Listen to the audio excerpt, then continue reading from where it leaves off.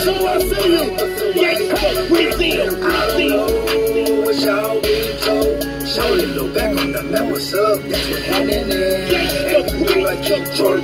17.5, same color t-shirt. Brazil. I'm the man. Bitch, I'm the man. Got no wife, but the wife be my girlfriend. I'm hustling. Got units in the city. If you want it, come and get it. Work. Bitch, I'm the man.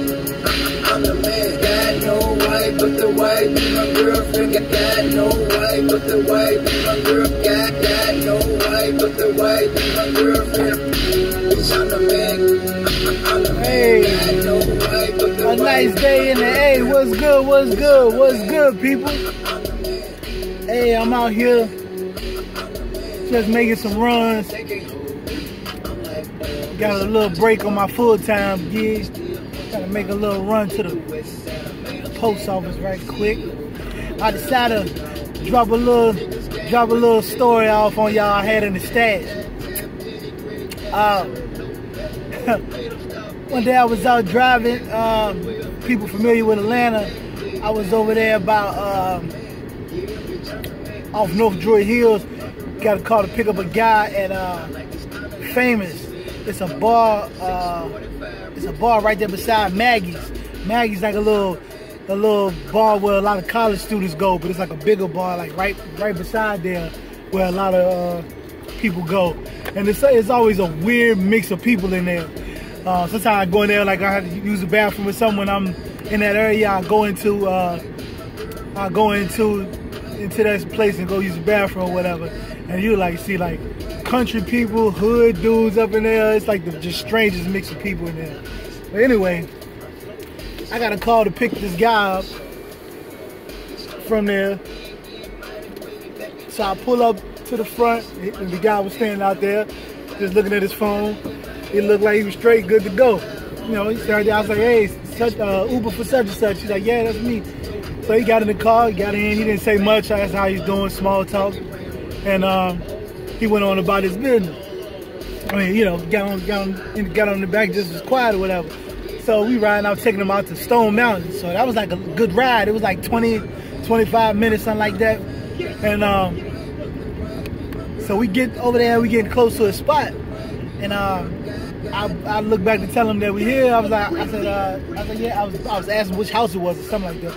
I was like, hey, such and such, and the guy was back there. I mean, he was knocked out, passed out on the seat, right? I was like, yeah. So I had to tap him and wake him up. I said, hey. I said, here you go, you home. I said, you home, buddy. I said, this your place right here? He said, oh yeah, that's me. So he getting up. He was getting up all slow and you know what I'm saying? Like he was knocked out, so it was hard for him to get up. Man, the dude got up. You know, he opened the door on this side. He got out behind me. So he opened the door. I said, you all right, buddy? He said, yeah, I'm good. He got out. And the door was open. He started stumbling around. Like, I was like, what the hell is he doing? He started stumbling around. Next thing I just heard him say, boom. Like, I just heard a boom hit the back of the car, and I just heard, like, him hit the ground. I was like, oh, shit, man. It sounded like I was like, man, is this dude dead or what? Because the way he hit that car, man, it sounded like, I couldn't tell if he hit his head or he hit his head on the concrete or what. I was like, oh, shit. So I got out. And I looked back there, he laying behind the car. I said, yo, you all right? He had a hat on. I said, yo, you all right, man? He said, yeah. So I grabbed his hand, pull him up so I could check and make sure he was all right, pull him up, and he had a hat on. I picked his head up, make sure he wasn't bleeding or nothing, because it sounded like he smacked his head on the concrete or whatever. So we did that.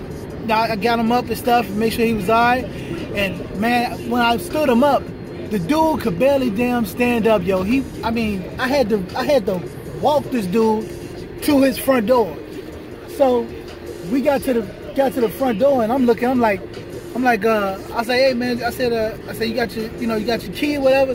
He's like, yes. I literally had to hold this dude up and walk him up the steps to his house. So he got to the front door, and he opened the door and stuff. He was like, oh, thank you, man, thank you, or whatever. And I was about to sit him down on the sofa So he started trying to run. I was like, what the hell you doing? I said, nah, man, sit down, because I ain't want him to be up while I leave out. You know what I'm saying? The dude took off running. He was like, ooh, he took off running. I said, man, what you got to throw up or something? He's like, yeah. He said, man, he ran to the kitchen and threw up in the sink or whatever and all that shit. I was like, all right, man, I'm gone. You know what I'm saying? I was like, I don't want to be here no longer. I said, he all right now. He on his own. So got him in the house and everything.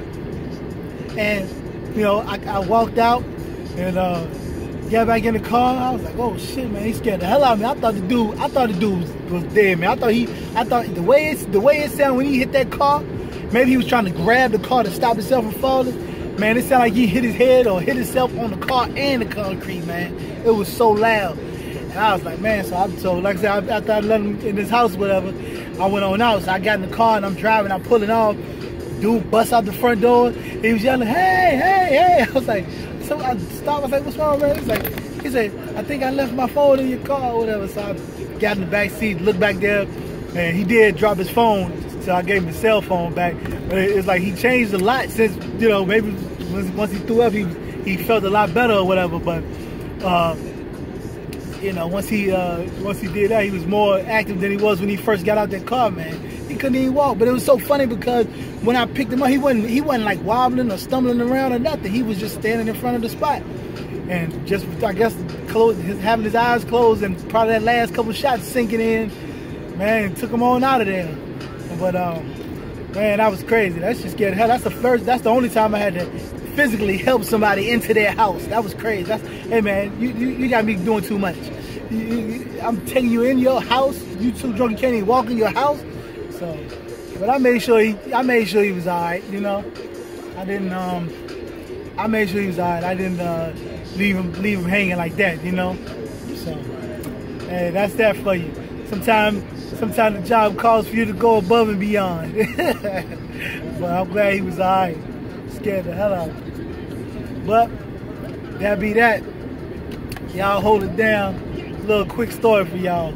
Some of the crazy things you got to deal with when you out here and get your Uber on. All right? Peace. Pulling me behind a penitentiary wall. Put me on a busy list. Affiliate, nigga. Pay attention.